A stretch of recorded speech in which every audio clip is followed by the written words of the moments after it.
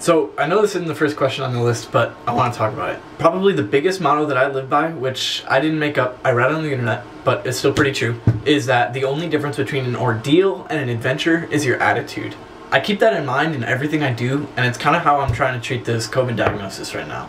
I had plans to film outside and go on a hike and do all this cool stuff for my video, but unfortunately I can't really do that now because the quarantine takes up almost all my time to make this video. So I was kind of forced to improvise, adapt, and overcome. And one of the ways I did that is just try and make the most of what I could in my room. I tore down the LEDs in the living room and borrowed my roommate's lamp so I could create the best lighting I could. When it came to telling the story of how I got in this situation, I filmed as much as I could on my own and then waited until I wasn't contagious to film the parts with the nose swabber and the light switcher on our offer. To be honest, I thought I could kind of recreate the effect of a softbox with these LEDs, but it's stuck on this bluish tint, so I can't really get what I wanted. But hey, I'm still making the best of it.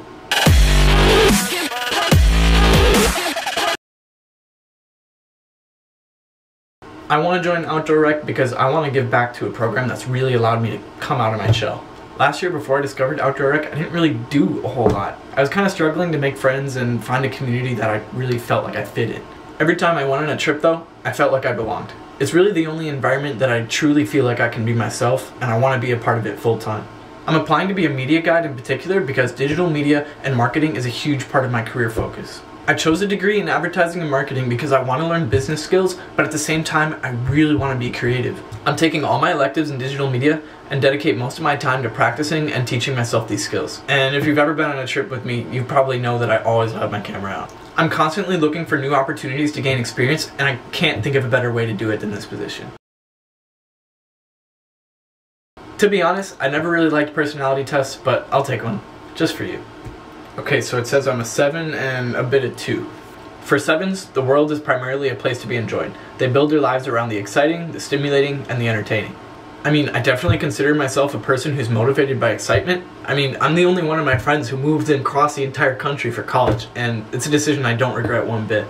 And that's why I think I'd be perfect for this position. I'm not the kind of person who can just sit still all day, and doing something new and exciting all the time would be such a great fit. With friends, I like to play volleyball, basketball, spike ball, go to the beach when I'm back home, but my absolute favorite is to hike. Pretty much every weekend I'm not on an outdoor rec trip, you can find me on a trail with Coleman, who I met on my first outing. So far this semester, we've hiked Camelback twice, Peralta Trail twice, Flatiron, Piestewa, and Lockett Meadow in Flagstaff. I honestly can't get enough of the Arizona landscape, so any opportunity I have to explore it, I take. Ultimately, my goal as a member of the team would be to give people the same experience that I was given.